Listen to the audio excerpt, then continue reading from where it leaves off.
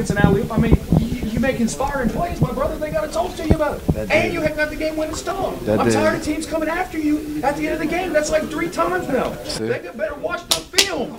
Interview done. He said it best. Mic drop. Nah, what's happening though? What are the things that you feel in your mind like energize your team more? Because the dunks electrify the crowd, man, but those blocks they're also, I mean, so important. Getting your team on these breaks, it's been crazy.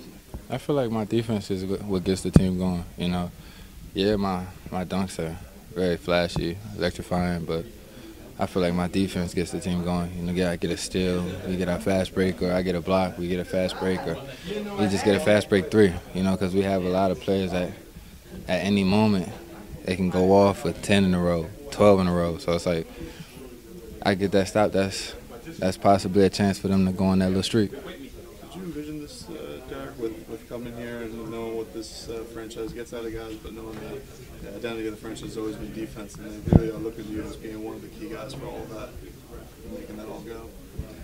Yeah, because I love playing defense, so me coming here is a great fit for me. And then, you know, us getting Jimmy Butler, you know, it's a guy I look up to on the defensive end, and it just helps my defense a whole lot more because I got somebody like that to talk to every day. Do you think about jumping over a human being? Is this all instinct? It's kind of one of those holy bleed moments when everybody's seeing it. Nah. It just happens, you know. That's just how it goes. I mean, you just stand there, I'm going to jump. And if you stay there, I'm going to go over you. So either way, I'm going to get my dunk off.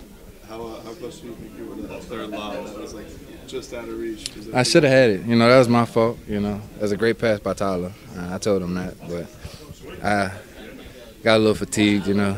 Ball slipped out my hand, so, you know, just got to get it back.